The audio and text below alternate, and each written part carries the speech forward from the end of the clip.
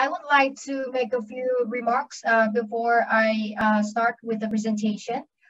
First of all, the presentation is based on two papers published in 2020 by the Policy Support Unit at the APEC Secretariat. One is the theme chapter of the APEC Regional Trend Analysis in May 2020, named What Goes Around Comes Around, Pivoting to a Circular Economy. And the second paper is the Policy Brief number 30, published in January 2020 also by the Policy Support Unit, named Circular Economy, Don't Let Waste Go to Waste. And these two papers can be accessible online, among other publications by APEC and the Policy Support on apec.org under publications.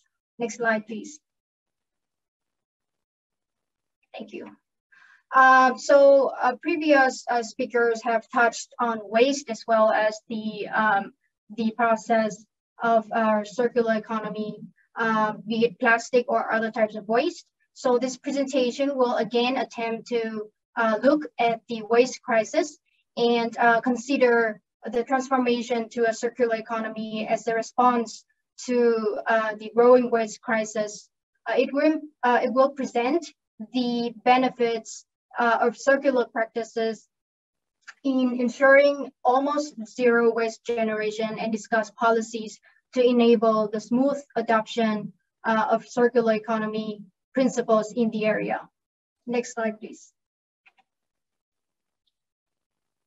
Thank you.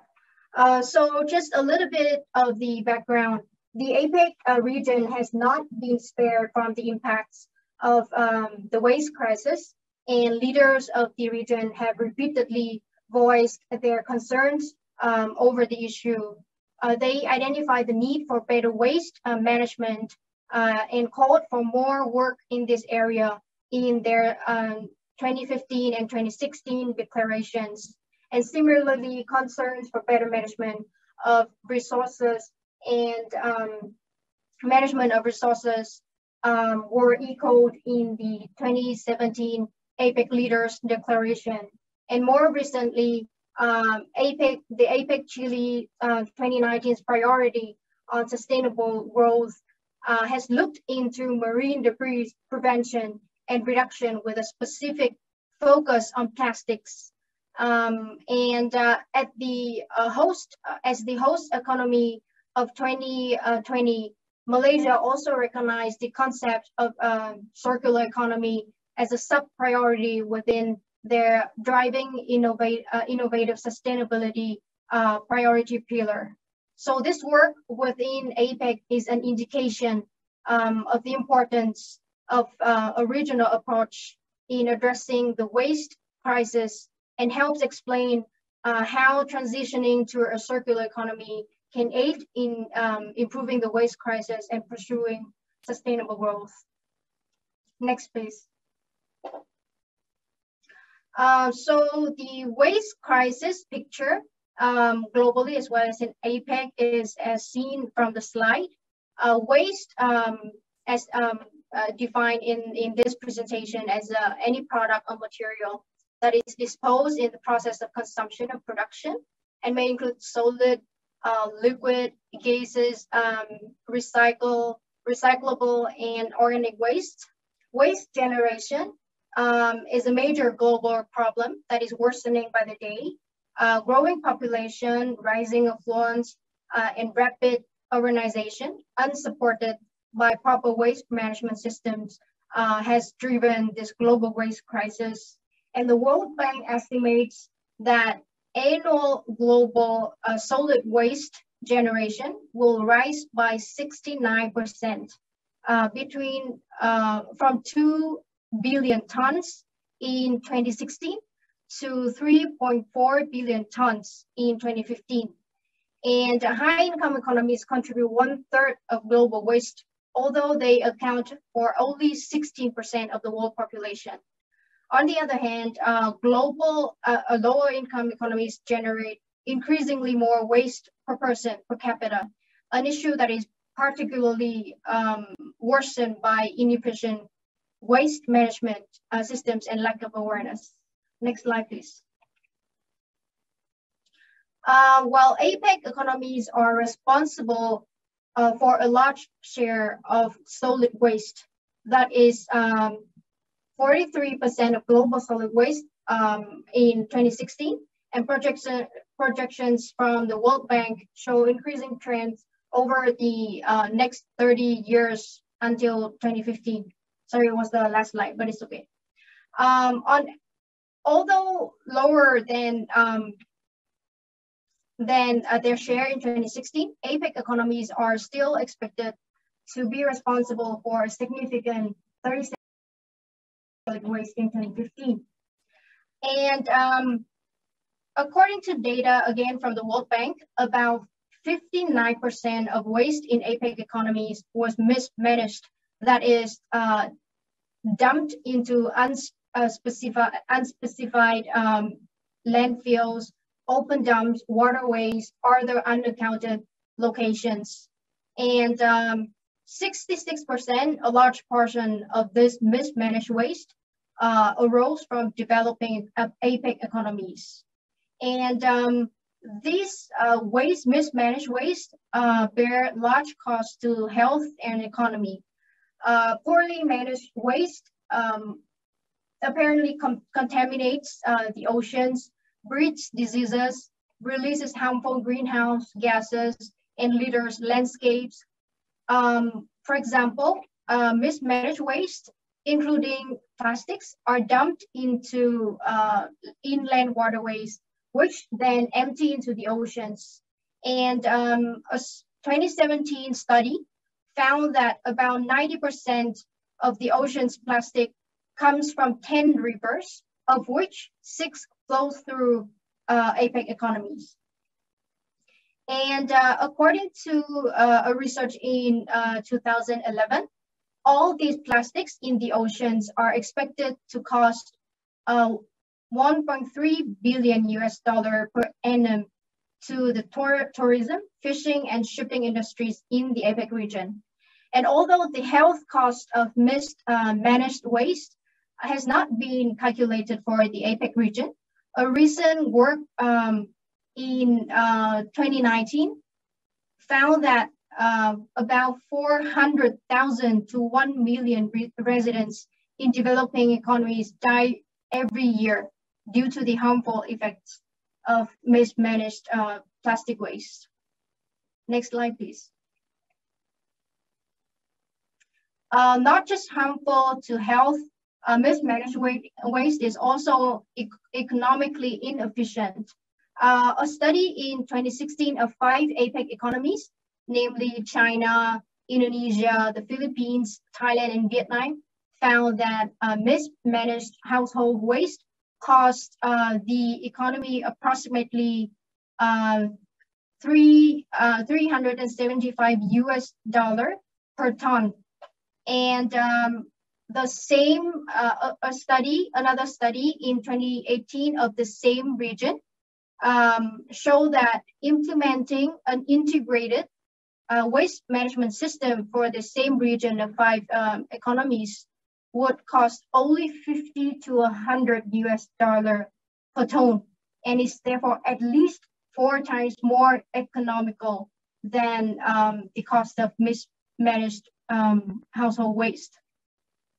And also, waste is not supportive of future economic growth, since resource security and efficiency are necessary for economic resilience. Next slide, please.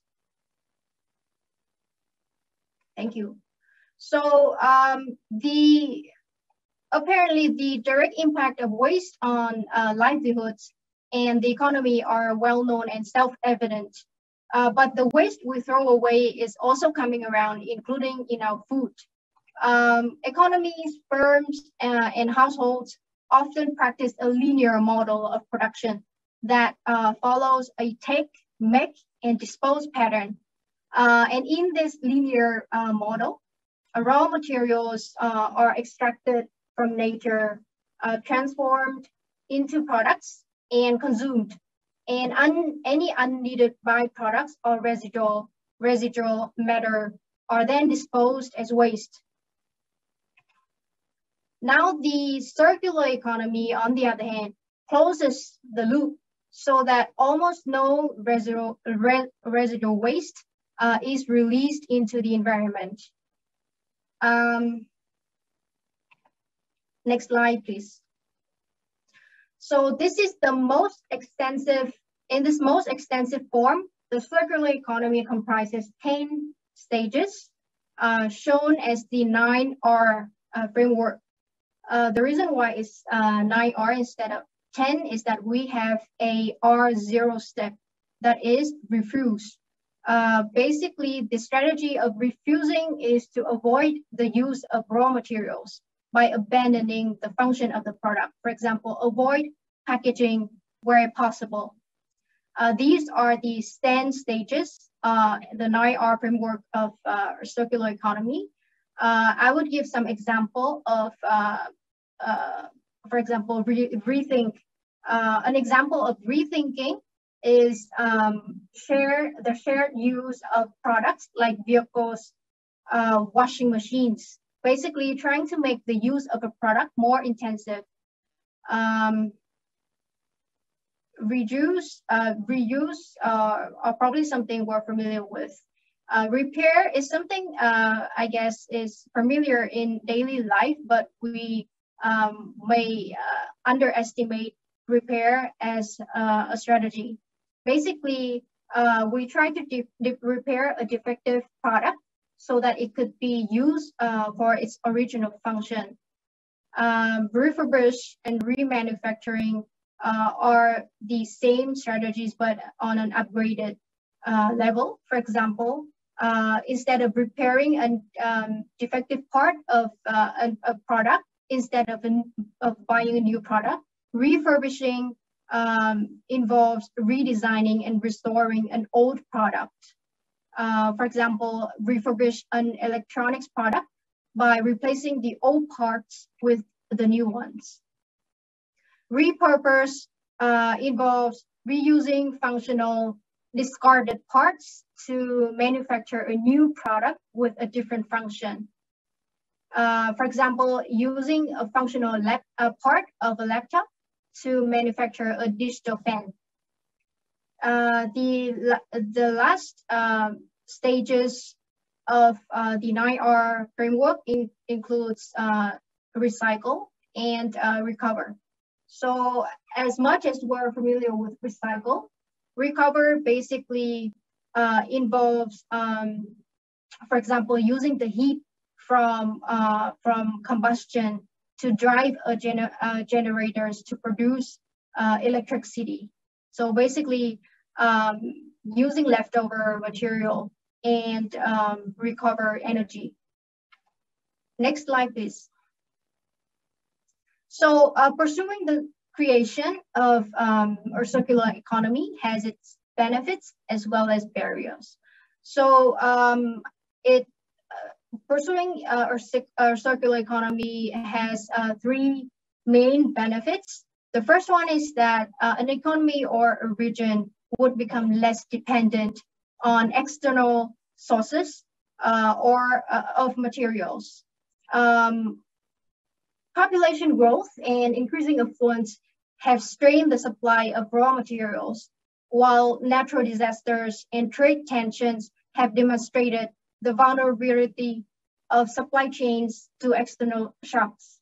So adopting a circular economy would reduce uncertainties over the domestic supply of scarce resources.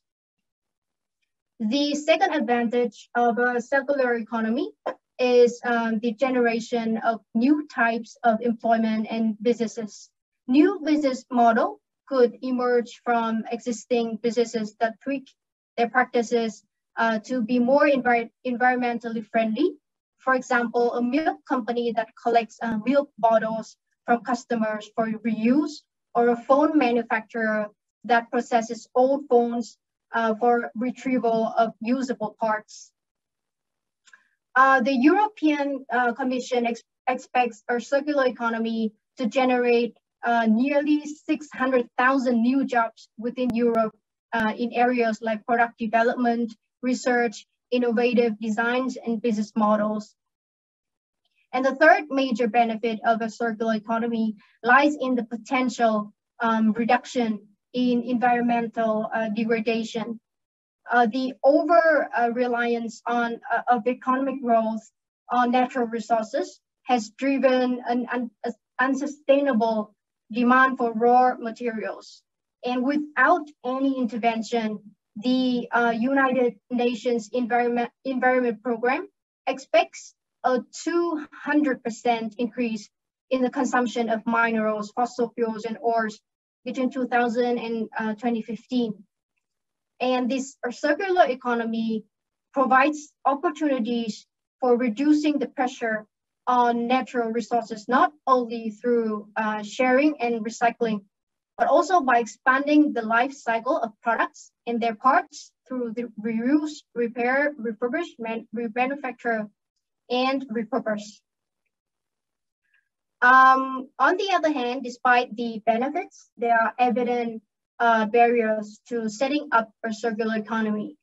The first, probably most observable barrier is the high upfront cost expected in the short run when revamping business practices and investing in necessary infrastructure. The second barrier points to how a circular economy will lead to a more complex international supply chains because resources flow in both directions. For this, greater cooperation across businesses would allow for better management of these supply chains. The area, in addition to our circular economy, requires the sharing of smart infrastructure and advanced technologies that is often hindered by weak intellectual property rights and data privacy concerns.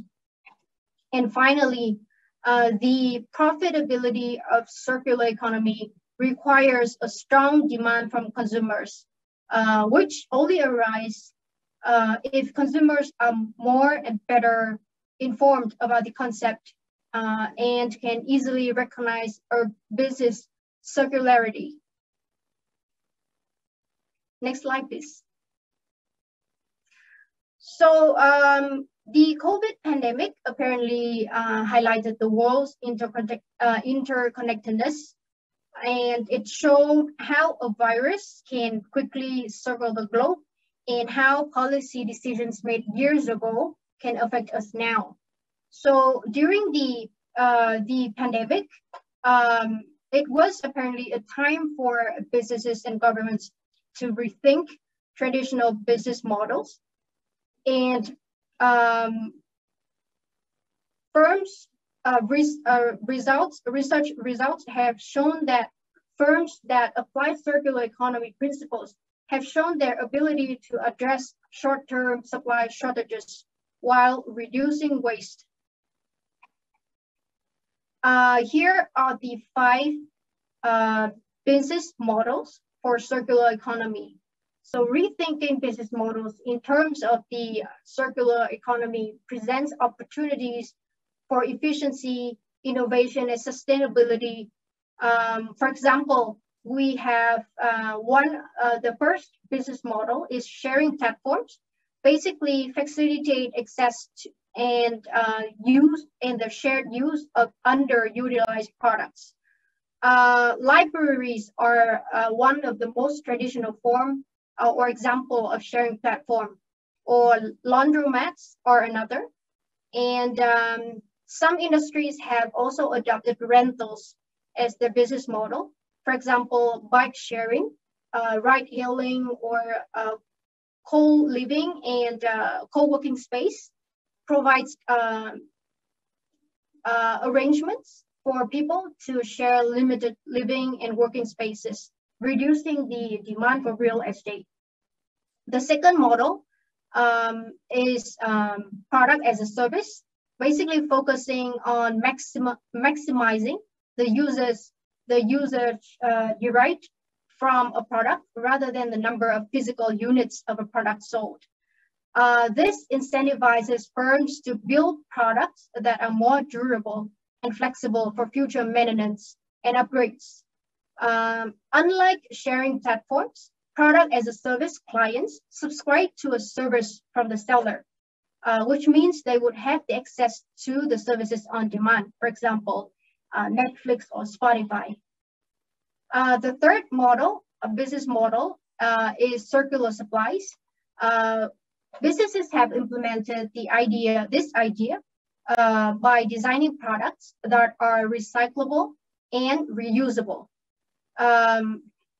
Waste can be repurposed. For example, empty pasta sauce bottles could be used as pen holders, while old fabric could be stitched into bags and purposes. The fourth business model is product life extension, which is another strategy to support the transition to a circular economy. It entails efforts to prolong the useful life of an item to reduce the demand for a product. And the final business model is resource recovery, which reduces waste by utilizing manufacturing byproducts from other production processes. And the concept of resource recovery does not have to be constrained to the same industry. For example, Nike captures waste in other sectors and incorporates the waste into their production processes. For example, plastic waste from single-use packaging such as plastic bottles can be processed into polyester fabric, which can be used in textile manufacturing. In fact, in 2018, 75% of all shoes and apparel produced by Nike contain some form of recycled material. Next slide, please. Thank you. The circular economy is dependent on international trade, with some economies and the OECD even going as far as to consider trade as a fundamental aspect of the circular economy. And there are two apparent reasons for this. The first is scale and specialization, and the second is interconnectedness. First is the need for scale. At various stages of the circular economy, there is a need for experts and technologies specializing in refurbishing, repurposing, or recycling used goods, or recovering energy after all other options have been exhausted. And at the economy level, the cost involved in building these capabilities may be significant due to the lack of skill and the specializations needed. And trade provides business opportunities by enabling economies to use the specializations and innovations available in other economies, and by providing them access to a larger market to benefit from economies of scale. The second reason has to do with the interconnectedness of global value supply chains. In today's highly globalized and dependent world economy, global supply and value chains are deeply interlinked, and a majority of products are made of intermediate parts sourced from other economies. And as a result, the capacity of a business or industry to embrace circular economy will depend on the ability of its partners to abide by the same principles of circularity.